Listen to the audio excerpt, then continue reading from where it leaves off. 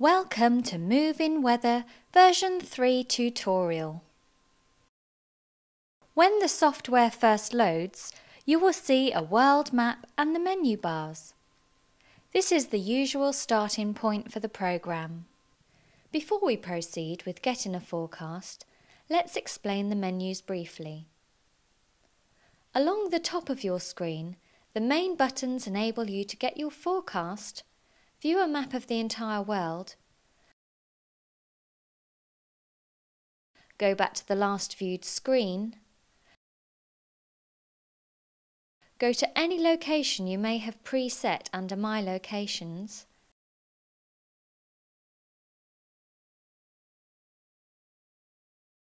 pan around the map,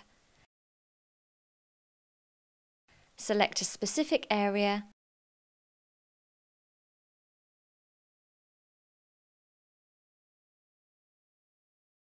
or simply zoom in or out of the map.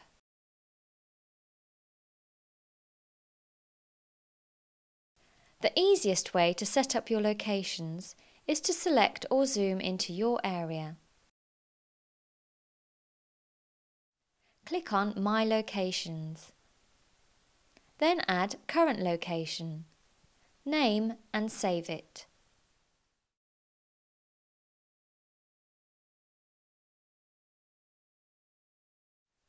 You can save as many as you want this way.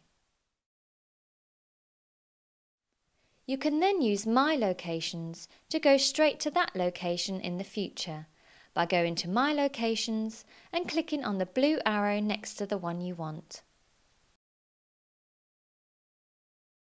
The information box allows you to view the data at one or more specific points. Once you have downloaded your forecast, simply by clicking on the Info button and then click on the specific point on the map, the info box will come up. Once you have clicked on the map, you hold your mouse button down. You can then drag the box to anywhere on the screen that you want, like this. Next are the Settings options.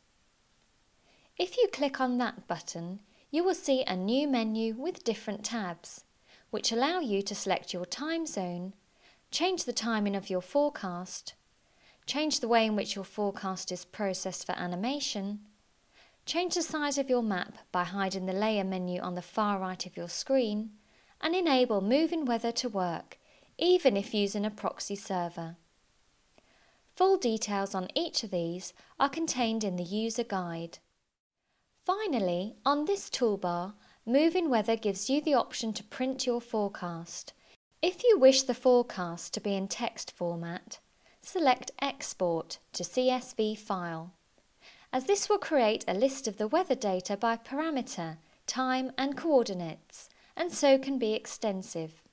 You will need to then sort and edit this data if you want to try to print it due to the volume. Our recommendation is to print it as a picture file by selecting Print Forecast in Graphics mode. You can then choose whether you want to print just the current time frame, as is shown on your screen, or at various different time intervals. If the latter, you can then choose what time intervals here, which will have a bearing on the number of pages to be printed. Once you click on OK, the software will then open your printer options, and from there you can choose the number of pages to be printed per A4 sheet and whether in colour or black and white.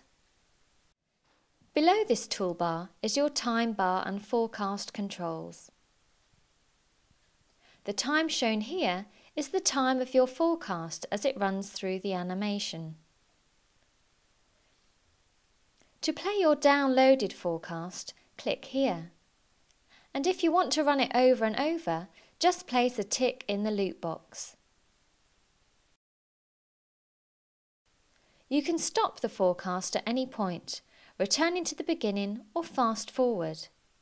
And if you drag this arrow, you can play the forecast from whatever point in time you want.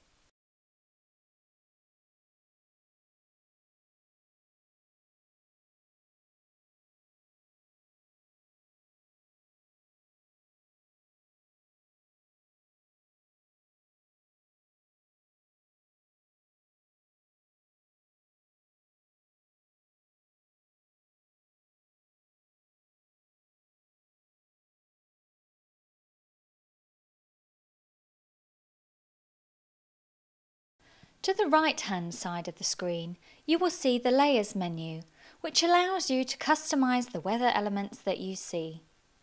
To the left of each heading is a plus sign, and if you click on these, the list will expand to show the different formats available to you. Again, if you click on the plus sign next to any of these, it will expand to show shades, lines, values and grid values or arrows. To the right of each parameter, you will see an eye sign. Click on this to see or hide that particular format. It is worth noting that adding too many parameters at once will make your forecast unreadable. We recommend that you show a maximum of 2 parameters at a time. We have preloaded some standard settings that we believe best show the data. However, moving weather is completely customizable. If you click on the pencil icon to the right of each format, you will see a new menu come up, showing both a colour and a transparency slider, or options on arrows or icons varying with the weather parameter. Moving these sliders or choosing different icons which then change the look of that particular format. We would, however, recommend you save the existing settings by clicking on Save Palette, label and save it, so you can then load it again, should you decide to stick with our recommendation. You can also change the content and layout of the info box by clicking on the pencil here. This will bring up the info box layout with all the options available to you. Simply select your choice and click on Add. To delete anything, select the item in question in the right-hand side of the box and click on Delete. Now that you understand the interface of moving weather, you are ready to download your forecast. Firstly, select or zoom into the area you want the forecast for and click on Get Forecast.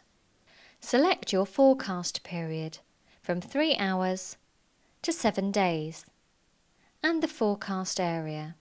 The default is set to current map, but you can opt for any of your preset locations or the selected area if you have selected more than one area.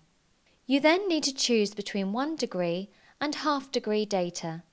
Half-degree data gives a more detailed forecast, but it does mean that the download size will be greater and is restricted to a maximum 48-hour forecast. You then need to select at least one of the weather parameters and how you want to send your request and receive the forecast. You can send and receive the request online to get your forecast immediately. You can generate and save the request, which enables you to then email it from your computer at a later point. You can send the request by email, which will automatically forward the request to your email software, including Outlook, to be sent on the next send and receive done by your email software. Finally, you can choose for your request to be sent by Moving Weather immediately, but for the forecast to be received as an attachment in your email. Then click on Get Data. If you have made an online request, Moving Weather will then retrieve your forecast and a Request Forecast Status menu will appear showing you when the data has been downloaded and your system is no longer connected to the internet. When it has completed, it will say Complete processing has finished. Click on Done.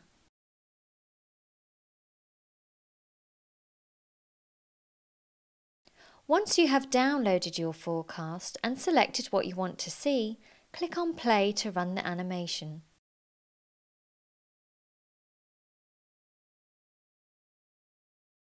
You can also save it under Properties Save As if you want to close Moving Weather and run it again at a later point.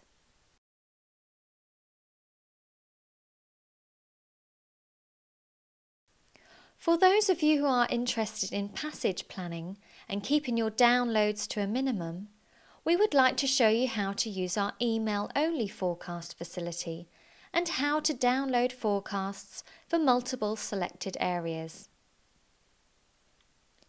Firstly, If you log into Moving Weather without being connected to the internet, you will be given the option to log in via the offline login facility.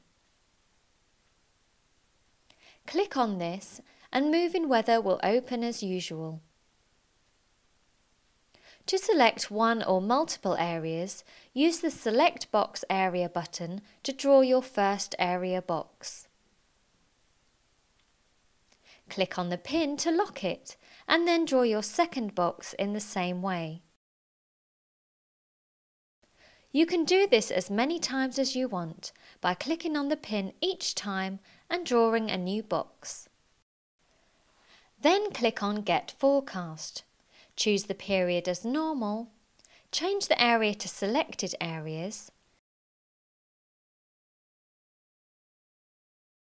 choose the weather parameters you want and then select Send by Email. Click on Get Data and then close Moving Weather and go to your email software. As before, select the offline user login. Moving Weather will then open, and provided you have the eye on the parameters of your forecast on, you can then play your forecast in the usual way.